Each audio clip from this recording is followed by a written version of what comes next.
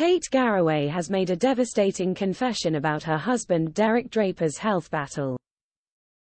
Speaking to Good Housekeeping, the Good Morning Britain host, 56, revealed she's still living with the fear of him dying following a string of setbacks since his horrific COVID ordeal. She said, "I'd love to be able to tell you that, since Derek has been home, everything has been easy, that the miracle of him being at home has turned the day-to-day challenges into a breeze. But because we keep having emergency setbacks and he's had to be rushed back into hospital so many times, the fear of him dying has never left us. The unpredictability of his day-to-day condition means we're living on a roller coaster." Kate, who became a carer for Derek alongside medical professionals, went on to say that she now prioritizes self-care. "I've been experimenting with ways to take control of my own happiness. I now deliberately carve out time to give myself the gift of doing something that only helps me," she told the publication.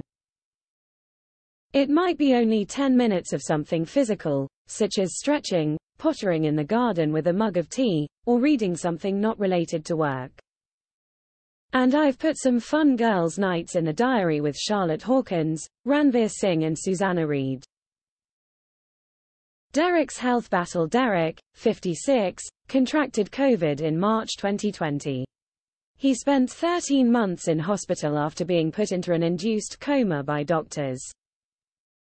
The former lobbyist was left with long-lasting organ damage and needs round-the-clock care.